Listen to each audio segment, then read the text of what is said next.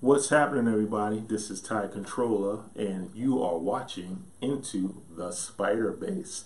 So I know you're wondering, like, what is the Spider Bass? Well, first of all, it's a bass that I built from a beat down Gio GSR205B.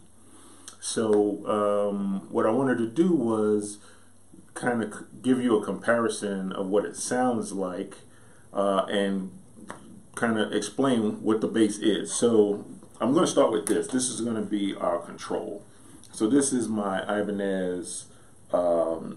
This is the SR405 Dragon Eye. I think that's what they call it. What we're going to use this bass for is to kind of do a comparison in the sound quality of the Spider Bass, and I'll give you a quick peek of the Spider Bass. So here's the Spider Bass. So the Spider Bass is a multi-scale, and that's what I wanted to have, was a multi-scale bass. So I'm going to put this to the side, and again I am going to use this as a quick demo. So I bought this bass, and while I was waiting for them to bring it, you know, it gets delivered to the store. While I was waiting for them to bring it out, they had that Ibanez fan fret bass, and I think I told them, let me see the 6-string, but you know, the frets are angled because of the different scales of each string. And I'm like, this thing looks a little intimidating to play. But no, it wasn't. I played it, but what was intimidating was the price. I'm like, I'm not spending $1,000 on a bass, because I only play, really, I play at church, and I play just to play. I have an Ibanez Soundwave 35 watt amp, and bass is at 12 o'clock, or the bass is D10. The mids are slightly pulled back, and I have the treble all the way off. I don't use a lot of treble because it's a bass, okay? So what I wanted to do was come through this one, because this one is Ibanez straight out of factory. It is active. I built the active bass over there. And this one has bass, mids, treble. And it has this switch. One is a series, one is a parallel, and then one is like just a full humbucker. So let's just, and I'm going to go, I'm going to do 3 demos. Well, I'm just going to play this one so you can hear how loud it is versus the one I built, so you can hear a comparison how loud. So it's on full blast. Blend is straight in the middle. Everything is flat, or is at detent.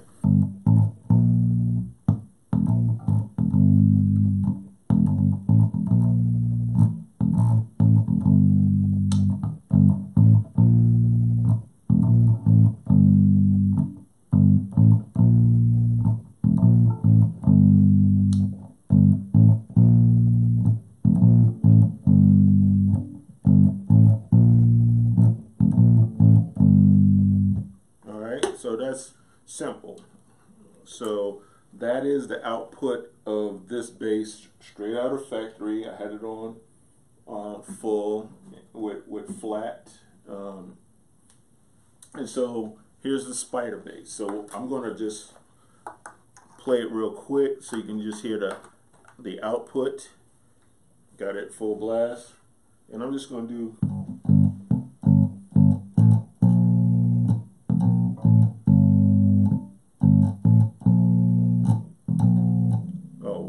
wasn't on. Yeah, here's the blend. All right, so pretty much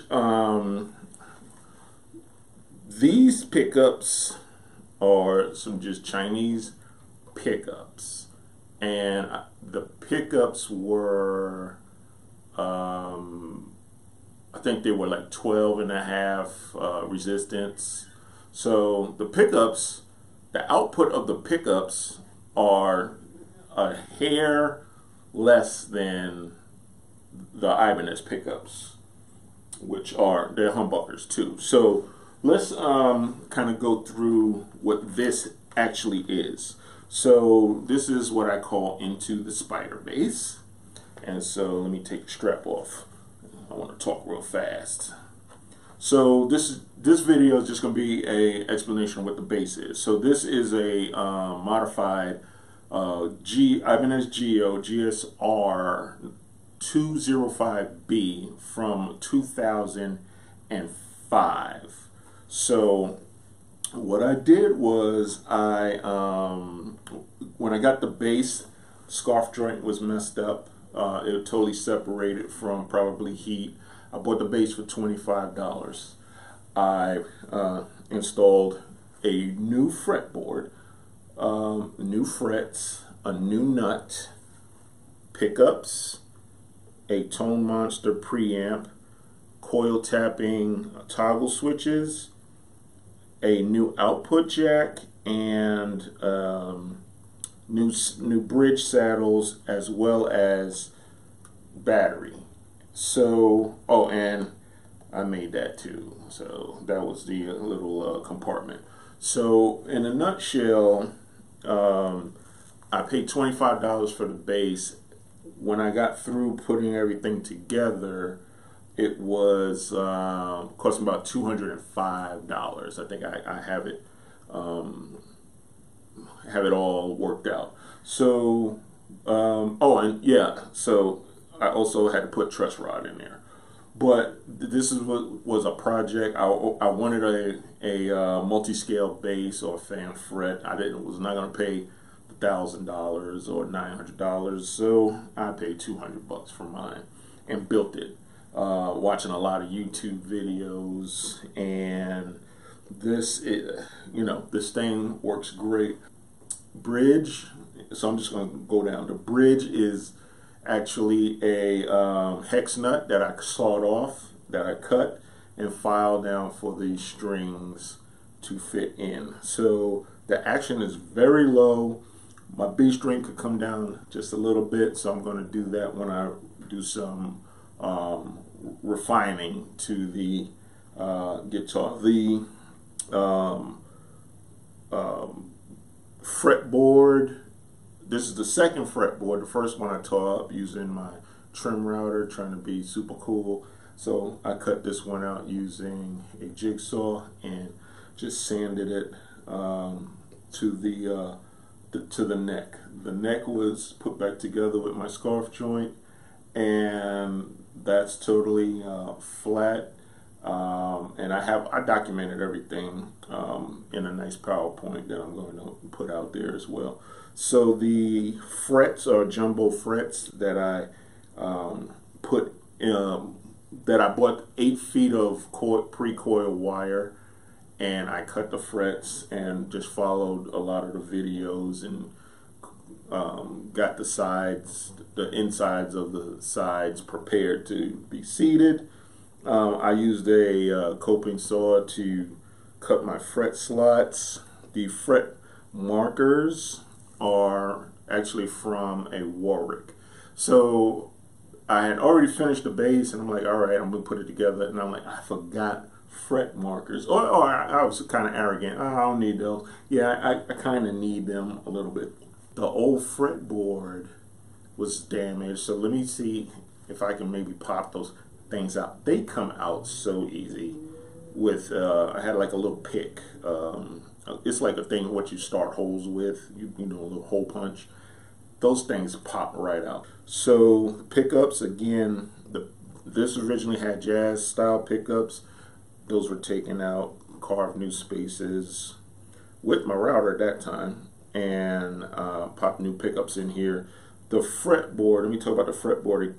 The original fretboard stops probably a 1/2 inch earlier than where I have it, and it was like 22 fret, so I extended it to 24 fret, so it was a full 2 octave. I used a template online. It was a website you go to and you put the numbers in, and it gave you the actual fret markers and where the position of the bridge, and you just had to know bridge spacing as well as spacing at the nut. And the only other thing that I did was with the humbuckers, I wanted to do a coil split where I can use either north or south or both, and so I added the coil tapping with these three-way switches right here, and we'll demo all of that later. The other thing that I wanted to tell you was this this is an older bass, and so what I was trying to achieve, and I said trying, what I was trying to achieve was a 34 to 32 inch scale. So that means this string, the longest string, would have been 34 inches from nut to bridge, and this one would have been 32. So when I was trying to do the intonation, my spacing was off, so I had to intonate each string. Well, the first two were fine. The last three I had to intonate those individually. So I had to reposition the saddles, and by repositioning the saddles, my string is now 35 and a half. So it is longer than 34, which gives it way more sustained, and is way deeper than my stock 34. And my shortest string is 32 like and 3/4. So it's almost 33. So we're almost at like 36, 30, 33. So that's pretty cool. I originally wanted it to be about that size because the Ibanez website, when you buy that fan fret, it is about 34. I mean, it is 35 and a half. So I did achieve a longer B string than normal. So that was something that I learned in case I wanted to build a guitar from scratch. I would have a longer body so I can have maybe a longer scale. So that was cool. Now on the back, oh, and this is a Tone Monster SBK3A. It's active. So it has volume, blend, bass, treble, and this mid is stacked where you can select a frequency. I think it's, if I go all the way to the left, it's 800. If I go all the way to the right, it's either 1000 or 1200. And then you can go plus or minus, where you can cut or boost. So long story short, the Tone Monster sounds great. The cut and boost for mid and treble, they're okay. They're not like super, you don't really notice it a lot. It's subtle, but it's effective. You can hear the difference when I cut and boost. And real quick, this is how you kind of think, problem solve.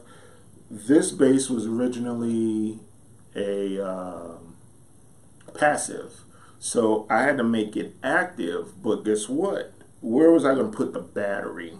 Because with these angle pickups, I really didn't have too much area over here to put the battery, because then I would be really carving out some space. So I chose to move the battery over here by kind of carving a little trench and running a battery wire here, and then I covered the base.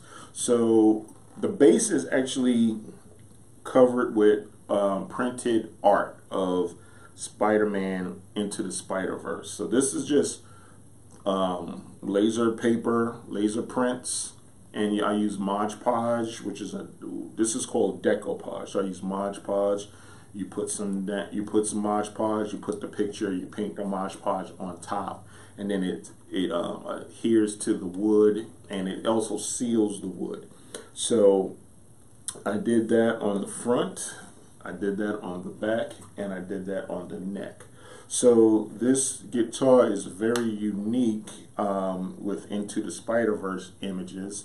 So I just dubbed it Into the Spider Bass. So the that's pretty much it with Into the Spider Bass. So let's take a listen to some demos. Now I'm going to leave this flat. My bass is what they call D10, or it's just flat. So I got flat bass, flat mids, and flat treble. And I just found out that my bass was all the way off, so my volume might even be louder. Let's see. It's about the same. So my volume is actually probably identical to this bass, but these are $16 pickups, and those might be 17. I don't know. So let's go through some tones. So I'm going to just jam out for a little bit and play, and I'll switch, and you'll see what I'm doing. I have a graphic on screen.